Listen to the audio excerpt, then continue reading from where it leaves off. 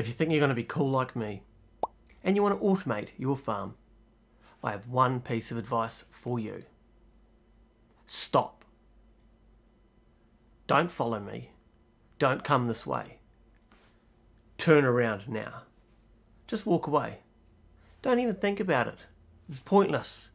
It's really hard. You won't get there. You have to learn how to code. But seriously, I have been working since 10 AM and it is now 7 PM. It is 9 hours. The whole day sitting here trying to get this stuff to work. First things first, I want to say a huge thank you to my 5 Patreon supporters. These gentlemen support me on Patreon. They are Andreas, Callum and Matt. You guys have been there for a while now, so thank you, you 3. And some of the newer guys are Jack. Jack's very generous, he's jumped on board, and Tom. And Tom has been extremely generous, and he joined up in the last few days. So thank you, gentlemen. You know, it's you guys. You guys are kind of like if I was a starving vulture, you'd be my carrion. You know, that's what it feels like to me. And it feels really good. So thank you. So if we have a quick look out here, you'll see I have taken apart my PID, which was connected to my CO2 transmitter. The CO2 transmitter was just down there on the end.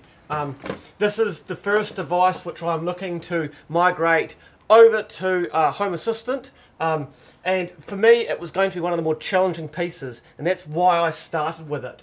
But we do have that CO2 controller now, feeding its information to the computer instead of this PID controller here.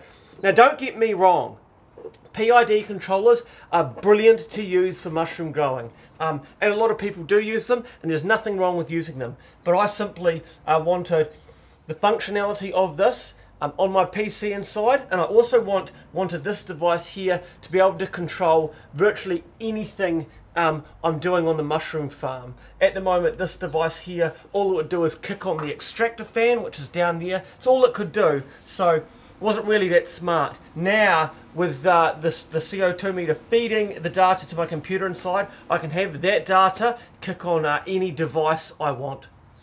If you are new to mushroom growing, I do recommend actually setting up PID controllers to manage a lot of your farm. They really make things simple. I also have a percentage controller here, which I use to control the humidity. The only downfall with that there is you do lose a bit of fine control of the humidity, and I had a tendency to over-humidify the room, so the humidity was often staying too high for too long. Good for pinning and induction of fruiting, but not so good for the actual growing fruit bodies. They do prefer that humidity to be backed off a bit. So I've just had the biggest oof ever. I'm talking like oof, like a major oof. So for 12 hours I worked on these parts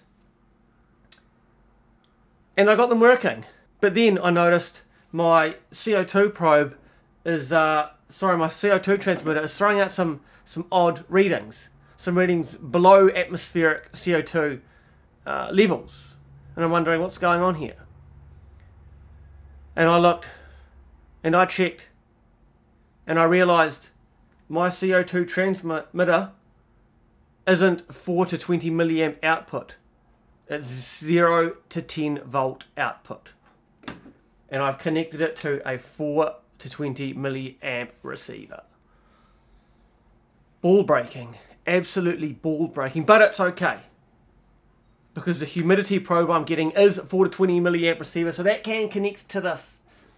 It's just this one can't. So now I need to either figure out how to connect this one to the 4 to 20 milliamp receiver, or figure out how to connect a 0 to 10 volt transmitter into the ESP32 chips, which are right here.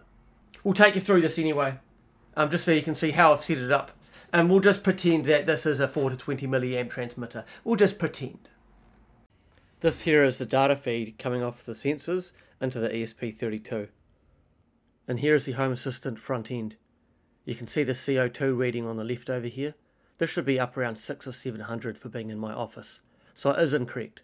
But it's still throwing us back a number. So if I put the correct transmitter on there, it will work. Above it we have some temperature and humidity readouts. from a BME to AT controller, and the temperature and the humidity in the middle is also from this device. On the right we can see the BME with its pressure there, and the DMT, which is another device but does humidity and temperature as well. You can see the inaccuracy and humidity between these two. It's a 5% difference. These are just cheap, and humidity never works on cheap sensors. The temperature is more accurate. They're both within 0.1 degree of each other.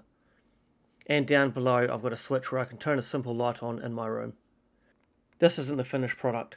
This is just what I've been working on so far. So here you've got what I thought was my 4 to 20 milliamp receiver, but it's a 0 to 10 volt. But we'll just play pretend for this. It's actually a Dwyer CCD, and they really Dwyer make really good components, so I like using them.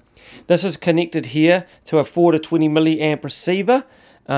This device this is 4 channels, so I can actually run 4 devices off this. This here then connects into this ESP32 board, which is one of these. It's just mounted on a breadboard, and this device up here powers it. That ESP32 gets the results, the digital results from this, and then that transmits them over to my Raspberry Pi here. And that Raspberry Pi there runs home automation software, which my computer up here can connect to. So it is a shame that this one here isn't the right type of transmitter for this board. I really genuinely thought this was a 4 to 20 milliamp, but I was wrong. I was really wrong, and it hurts. It hurts deeply.